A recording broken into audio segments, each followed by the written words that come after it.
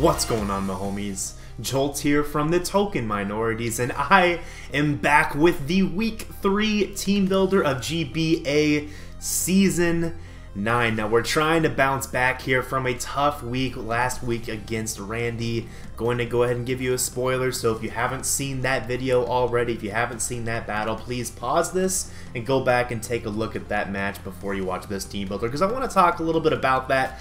Okay, so you've been warned. Now, last week's game was kind of heartbreaking, honestly. It's one of those games where, you know, you prepare a team that should be able to win the game, but then your Pokemon just can't, like, hit their moves. I missed, like, 3 pretty important moves, in my opinion, in that game, and that really hurt me in terms of trying to pull out a win, and we didn't end up losing that game. So that's pretty unfortunate. We're really looking to bounce back here in this week against my opponent, which is NumbNexus, the coach of the Pittsburgh Pichus. So make sure to go check him out. As always, that he will be linked down in the description below. Really cool guy, really energetic commentary as well. I'm sure a lot of you guys are already very familiar with Nexus, but just in case you are not, make sure to go give him a look. I'm sure you will enjoy his content as well. But with that said, let's go ahead and take a little bit of a look at Nexus's draft for this season of the GBA. He is rocking a very terrifying team with a core that a lot of you guys might be pretty familiar with if you watched me here last season of the GBA. He is rocking the Zygarde Complete Massive Threat. Then he has the Celesteela Mega Venusaur. You saw a little bit of that last season of the GBA. I feel pretty comfortable in preparing it against that after having used it for several weeks last season. Then he also has the Primarina, Rotom Heat, Uxie, Buzzwole, Zoroark, Z Mimikyu, Gorbis, and Porygon Z. His Z-move captains then are going to be the Mimikyu and the Celesteela. So he is a really threatening team, really disgusting defensive backbone. Mega Venusaur Celesteela, as I well know, as you guys well know, is just so difficult to break through. It's like a double Leech Seed core with really good offensive options on both of those Pokemon as well. I do say really good kind of tentatively for Mega Venusaur, but it still has a high base special attack stat with decent coverage options, making it at least a threat to switch into. Celesteela obviously has the Autotomized option as well, which kind of makes it that scary dual threat as being either a really fat, annoying, leech seeding, protecting tank, or being some kind of scary setup sweeper with Autotomized. So Celesteela, Mega Venusaur both can really go both ways. Zygarde Complete is Zygarde Complete. It is absolutely incredible. It's so fat, and it's still just as strong as your regular Zygarde 50. It's only based 100 attack, which doesn't seem like that much on paper, but it still has access to 1,000 Arrows, Dragon Dance, and Coil. That combination is just terrifying. Okay, my team only has 1,000 Arrows resist, and that's a Breloom. That's not exactly a Zygarde counter. Did kind of work against Joey last season in the GBA, admittedly, but I don't really expect Breloom to always be able to counter Zygardes, especially one that's as fat as a Zygarde Complete. So that's just something I'm going to have to, you know, be really careful about whenever I'm building my team for this matchup. But just a couple things I wanted to point out here, just looking at his draft compared to mine, some of the key features, I guess, that I'm going to try to exploit from in his draft. So his draft only has kind of poor hazard removal and hazard setters. He only has 1 of each, which is really surprising. Maybe he just doesn't really believe in the hazards game, and if that's fine, if that's the case, you know, more power to him. That's fine. But that's something that I think could potentially hinder this draft throughout the season. The only hazard setter on his team is the Uxie. The only remover is the Rotom Heat, and Rotom Heat's really not the most reliable remover either. Just in general, it's actually not a bad remover against my team, which kind of sucks. But even so, it's not really the most reliable in general. So people could easily hazard stack against this draft and give it a hard time, which is really bad, honestly, for a draft that's so defensive focused, or at least it feels like it's defensive focused. If you ask him, it's probably more like a bulky balanced approach, which is totally fine. I can definitely see that as well, but regardless, the point stands that if you're going to be kind of weak to hazards and you're trying to run like a fatter team, it's not going to be quite as effective. So that's something I'm definitely going to try to exploit with my team build if I can. Spikes might be a little bit hard to get on the team for this week, just because he does have pretty solid answers to Scolipede in my opinion. So bringing the Spikes might be kind of tough, but I can definitely try to get up Stealth Rock here in this game for sure, as I think that'll be really helpful against his team. But Even so, he only has one hazard setter, which is nice, very nice considering I'm not the biggest fan of bringing defog unless I absolutely have to.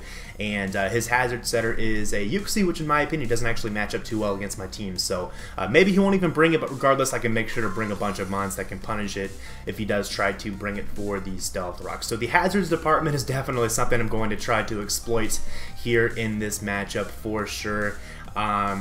I guess the other thing that I wanted to point out too, just kind of looking at the team preview or the draft preview from Nexus's team, is he is super reliant, I think, on the Zygarde, Mega Venusaur, Celesteela to have switch-ins, really, just period, on his team. I think he's going to bring all three of those Pokemon almost every single week.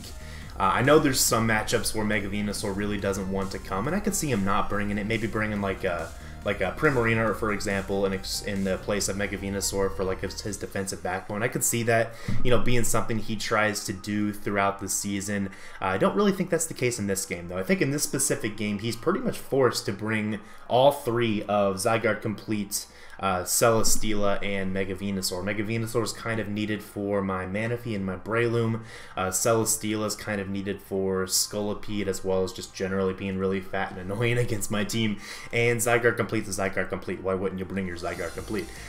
So anyways, those three mons I think are really guaranteed to come, and I think they're all going to be really bulky sets as well. So basically the idea that I'm going to try to execute with my team then is to just have a variety of mons that can take advantage of those three Pokemon in some way. In some way giving me positive turns basically every single time any of those Pokemon are in against my team. So that's pretty much what I'm going for with my team build, and I'll try to elaborate on that whenever I get into the team here in just a second. But the only other thing I wanted to point out, Nexus loves Z Mimikyu. If you look at his previous two games, Week 1 and Week 2 of this season of the GBA, he's made it very clear that he loves his Mimikyu and he loves running Ghost Team Z on that Mimikyu. So that's what I'm expecting in this matchup. I would be shocked to not see a Ghost Team Z on his Mimikyu.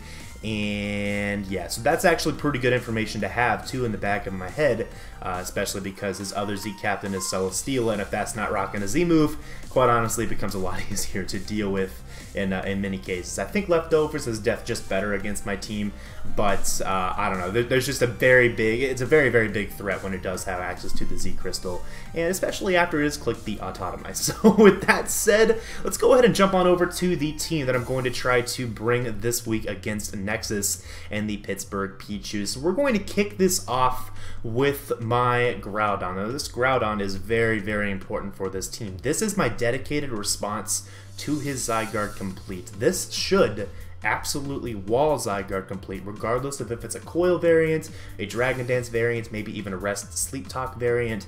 This beats every single variant of Zygarde, unless he's like, I don't know, Specs Draco Meteor or something like that, which is highly unlikely against my team, okay?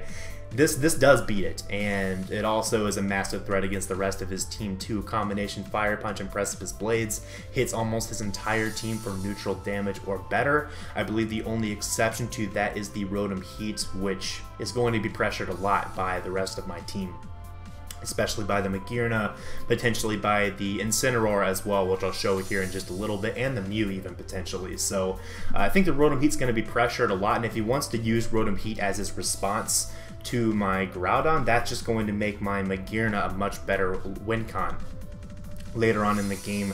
It also might make his team struggle more to switch into something like the Incineroar. So there's a lot of benefits to bringing this specific type of Groudon against him. Plus 2 Groudon absolutely obliterates pretty much everything on his team, okay? And what I really love about this set too is what Nexus has been known to do the first 2 weeks of the season is to kind of panic and go into his Mimikyu whenever he's in a tough situation. I think this Groudon's going to put him in a really tough situation, and Mimikyu's not going to be able to immediately check this thing. It's just not. It's not strong enough. Unless it gets up a Swords Dance or something, it's not strong enough to immediately check my Groudon, which means I can basically get rid of its substitute, its Disguise. I was forgetting the name of the ability there for a second. It basically allows me to get rid of his Disguise very easily, just using my Groudon after getting up a Swords Dance or something. So this is just really good. Roar is there just to make sure that I can't get set up on by anything on his team. His setup threats are probably going to be the Celesteela, Zygarde, and or the Mimikyu, and this thing is able to roar all those out pretty well as well. Plus, if I'm able to keep hazards on the field, then yeah, that just compounds how strong this Pokemon is against him here in this week. Now, next up is going to be my Manaphy. This is one of my win cons in this game. I don't really consider Groudon to be a win con. Groudon is more so there to help me break through his team and prevent him from having his own offensive win conditions, as Groudon is able to check pretty much all of his offense. So this is one of my offensive win conditions. I have really 2 or 3 of them here on this team.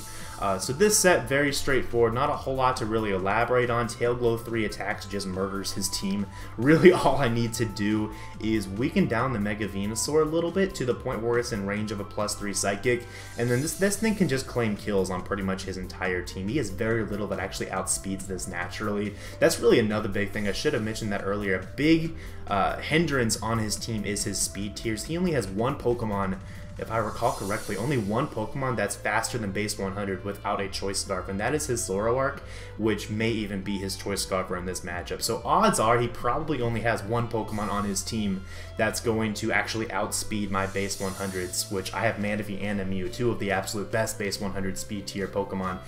So I think both of those are going to be really effective here in this matchup for sure. But yeah, Tail Glow 3 attacks, awesome win condition against his team, and we'll just have to see what I can break through, what I can weaken to the point where maybe this becomes a win con, or maybe one of my other Pokemon could be a win con in this matchup too. So another one here that could be a win con is the Mew. Again, another base 100, really solid speed tier against his team. Combination Psychic, Ice Beam, Flamethrower covers pretty much everything for neutral damage. It does cover everything for neutral damage on his team, especially his biggest threats, the defensive core, the fat core. I don't really want to call it defensive necessarily, but kind of like the fat core of Zygarde, Celesteela, Mega Venusaur, perfectly covered by this Mew, which is exactly what I wanted. I'm also rocking the Munium Z on the Mew this week, specifically because 1, I like the damage output, but 2, it means that it's harder for Mimikyu to revenge kill me. It's harder for Mimikyu to try to set up a Swords Dance in my face, because what I can actually do is I can go for a Genesis Supernova on the Mimikyu as it tries to go for a Swords Dance behind its Disguise, and under Psychic Terrain after Stealth Rock I actually have a good chance of knocking out the Mimikyu with a Psychic on the following turn, while he's not going to be able to click Shadow Sneak even at +2 because of the Psychic Terrain. So mainly there just to prevent the Mimikyu from setting up for free against my team, and that's kind of a theme as well that you should be able to see as I go through this team. Nothing really gives Mimikyu a free setup. He might get +2 against several members of my team behind the Disguise. That's kind of what Mimikyu does, but I'm basically building this team to where he can never get +4. If he gets +4, he can just sweep me with Shadow Sneak, Play Rough, etc. Mimikyu is a very good Pokemon. There's a reason why he likes it so much. It's very solid. But if I can keep it from getting +4 against my team and just spamming Shadow Sneak and Play Rough and Shadow Claw against me, then I should be fine here in this matchup, I think. But, you know, we got to play well, too, to make sure that doesn't happen. But anyways, so that's the Mew. Pretty straightforward from an offensive standpoint. Just coverage. I opted for max special attack just for optimal damage output against his fat threats. I really didn't need the bulk so much, as Mew's natural bulk does allow me to roost up on the Mega Venusaur if I ever need to. So that is another one of my potential offensive win conditions. And then the I guess the third offensive win condition, not really, it's kind of offensive, but it's definitely more bulky. It's this Magearna. Okay, Magearna is always a possible win condition on this draft. It has to be. That's the role it fills on my draft. So it's going to be a potential offensive win con, but most importantly, this is meant to be a defensive check to a variety of Pokemon on his team. The Akaberry allows me to be a solid defensive check to the Zoroark, which otherwise is a pretty massive threat against my team. It's also something that I really expect him to bring in this matchup, just because it is able to outspeed those base 100s that otherwise outspeed his entire team. So I feel like he's kind of forced into bringing Zoroark in this matchup, and the Magearna will be able to defensively check that very well, potentially even set up a shift gear on him, put in some work against his team. This is going to be walled by the likes of Mega Venusaur and Rotom Heat, but on both of those I should be able to potentially Volt Switch on a prediction and get in one of my other offensive threats against those at that time. So a Volt Switch is a really nice move to have on the Magearna, but I am running, again, a ton of defensive investment, max HP, to allow me to take hits from Zygarde, from Buzzwole, from just a lot of his team. Mimikyu is another big one. This can take a hit from all three of those easily, Celesteela easily, and just apply a lot of pressure against him in the process. On top of the Volt Switch, Dual Stab is just really solid against his team for sure. And yeah, so that's the Magearna, just a potential win condition. It does allow me to outpace his fastest Mon after a shift gear, which is nice as well, and on the off chance that he opts to not bring his Scarfer. I'm trying to remember if I actually brought enough speed for one of his potential Scarfers. I think I actually brought enough speed for maybe Scarf to Buzzwole. I don't remember off the top of my head, so you can probably tell just from looking at my speed what it was meant to. Speed Creep, I'm sorry, I can't think of it off the top of my head right now, but even so, yeah, it's a really good Pokemon, really good defensive Pokemon that doubles as a nice offensive win con, depending on what he decides to sacrifice in the game. If he sacks the Rotom and or the Mega Venusaur, this becomes an absolutely enormous threat against him for sure. So next up is the Mega Aerodactyl.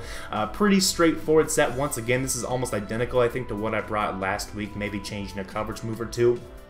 So just Taunt Stealth Rock, again, just a pretty safe way to get Stealth Rock up in this matchup. Aerial Ace is really nice to help me revenge the Mega Venusaur, and Taunt helps to prevent the potential setup from a Zygarde or from the Celesteela. And Rock Slide is just nice and spammable against his team. Not a whole lot else to say on this. This does actually outspeed the Choice Scarf Buzzwole, just in case that's the set he opts to bring. I think that's the most likely Buzzwole he would bring against my team, just considering my speed tiers. So it's nice to have something that can outspeed that. And then finally we have probably the glue that really keeps this team together, and that is the Incineroar, making his debut this week for the KC Jirachiefs, rocking the Assault Vest this week.